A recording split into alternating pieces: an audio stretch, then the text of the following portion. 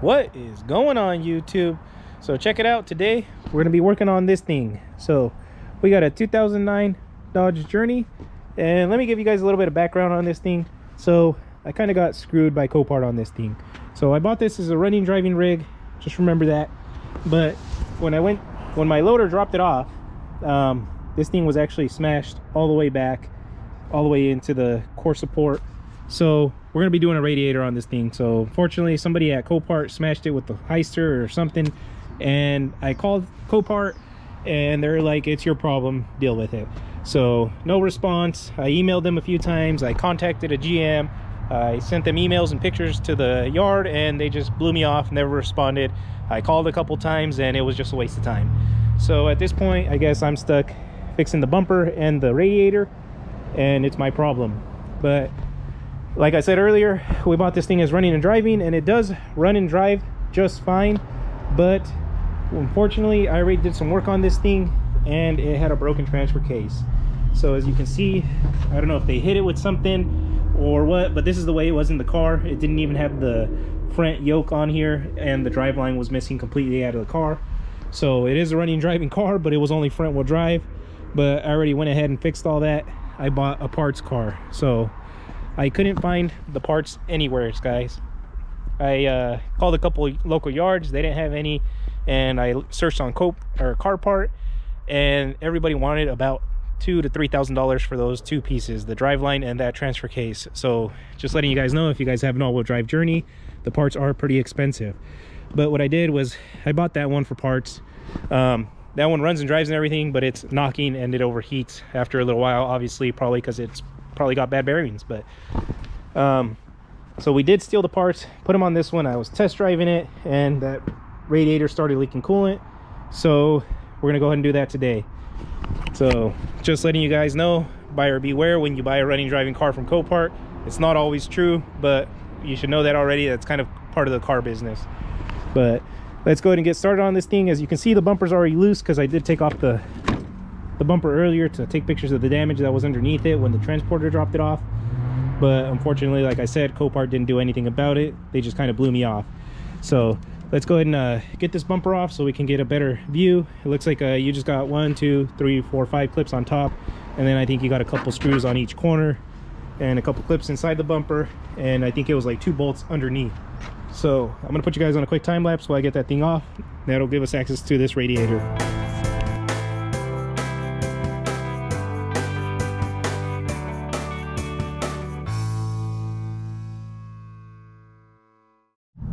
Okay guys, so as you can see, that thing's not hard to get off at all. It does have a couple clips on the bottom here. I think it had 3, and then it's just like 3 clips on the side and 1 screw, and then it has just the 4 clips on top, and the same thing on the other side, 1 screw and 4 clips. So then you just pull that thing right off. It does clip in right here under the headlight, so it clips into these little brackets. So you will have to give it a tug and then it will come off. And don't forget to unplug your fog lights. So as we can see,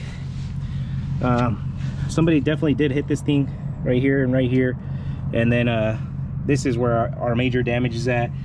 Looks like they barely just missed this AC condenser, so I might have got lucky, but it kind of came through and it pushed on this drain here. So you can see we got a leak right there.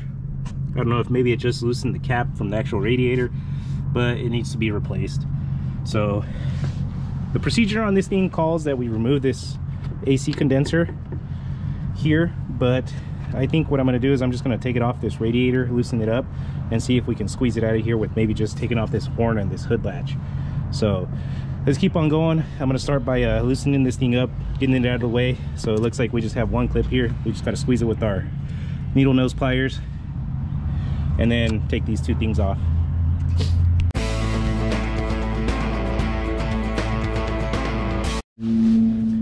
Okay guys, so I was trying to get this clip off here, and then I quickly realized that there's actually a bolt here on the side of this thing. So this is your AC condenser lines, but it looks like it's got a 10mm, so we got to go through the inside here. On this side over here, you can kind of see your AC lines there, and it's actually got the bolt there. So it looks like it's just a 10 or 12mm, so it looks like it might be a little tricky to get into, but we're gonna go ahead and remove that, and then we should be able to get our AC condenser loose.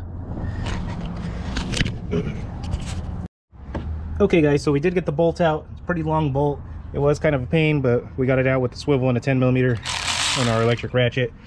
So yep, definitely thing just pulls forward. So looks like we got to unbolt this transmission cooler line. You don't want to unbolt the AC compressor side. So that's the whole reason for doing this, is we're trying to save ourselves a couple bucks by not emptying this Freon, because I don't have a Freon machine, so then I got to take it somewhere to get evacuated and get all that stuff done. I do have a vacuum, but it's just kind of a pain, so I'd rather not deal with it. But let's keep on going. I'm gonna loosen up these transmission cooler lines, and then that should be able to pull up and over this way enough for us to get into our radiator. Okay, so we got those things unbolted, as you can see. I think that's gonna give us just enough room to squeeze this thing out of here. So we got a good 3 to 4 inches on this side, and looks like a good 7 or 8 on this side. So looks like we had to take off our lower radiator hose and our upper radiator hose.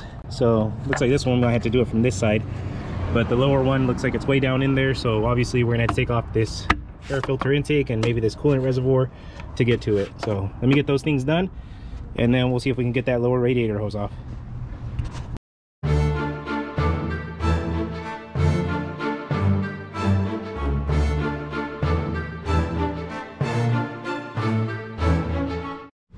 Okay, so we got our upper radiator hose off. I just kind of put it that way, and I took off these things so you guys could get a little better view, and also to get access to this lower radiator hose.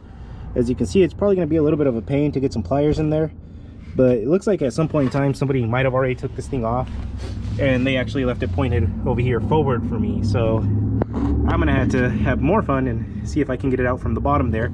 I don't know why they would leave it like that, but I think what I'm gonna end up doing, so here on the radiator you actually have 2 clips. So you have one here that you got to squeeze and pop out, and one on the opposite side right here. So here's a better look at that one, and you got to squeeze these and pop them out. So I think what I'm going to do is I'm going to pop this radiator forward and then see if I can get that lower radiator hose off. Well, it's forward. I think maybe that's the way they installed it, because it's behind this plastic thing here.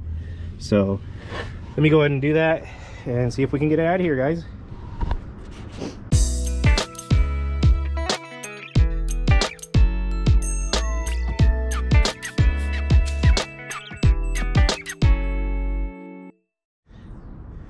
So there she is. We got her out. She was definitely leaking somewhere in this area. As you can see, it's all soaked, and on the other side as well. So I don't know if maybe they just hit it enough on this plastic cap just to loosen it up and get it to leak.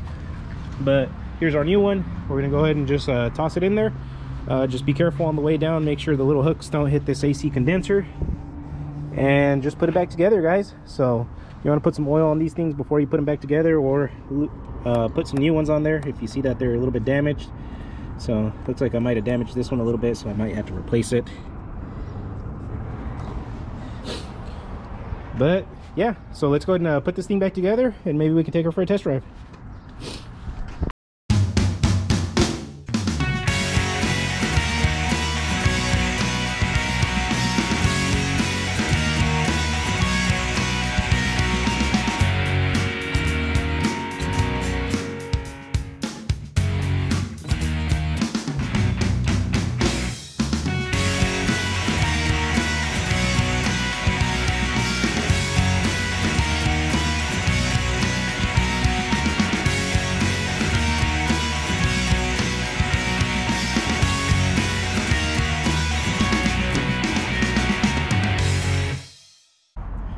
Okay guys, so just a quick little update here.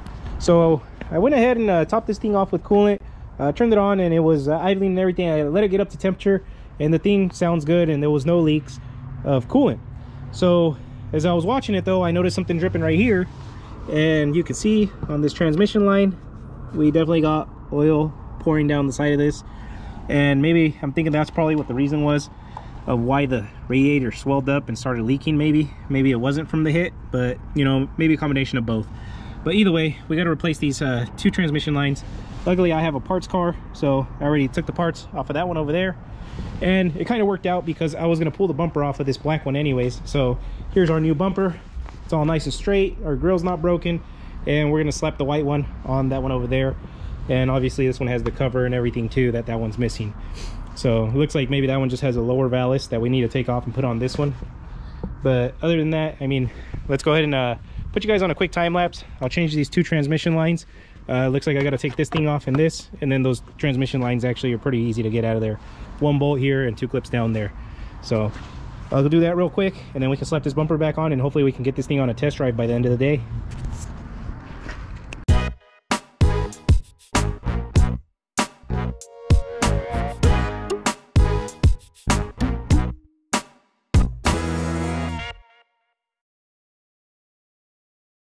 All right, finally, she's alive. So as you guys can see, she is running right now. I'm gonna let this thing warm up. I already did top off the coolant, and looks like we don't have a leak here out of the hose anymore, so that's looking pretty good. But I'm gonna let it run for a little while and see if all this stays dry. You know, I'm gonna let it warm up, cycle the fans, and check everything else before I put this bumper on. So let's just go ahead and wait for this thing to warm up, you know, and then we can slap that bumper back together and take her for a test drive. Okay guys, so she's been running probably for about half an hour, 45 minutes, something like that, and we're looking pretty good. No leaks here, so she's all dry now. I did put some new seals in this here, so that's not leaking as well, and it looks pretty decent. So she's got a new radiator in there finally. We did have to put those extra transmission cooler lines, but let's go ahead and put this bumper on. And while I was waiting here, I noticed the fog lights were different, so I had to swap these ones onto this one over here. So I went ahead and did that while I was waiting, and now I'm just gonna go ahead and throw this black bumper on this one, and I send it off to paint shop. So let's get to it.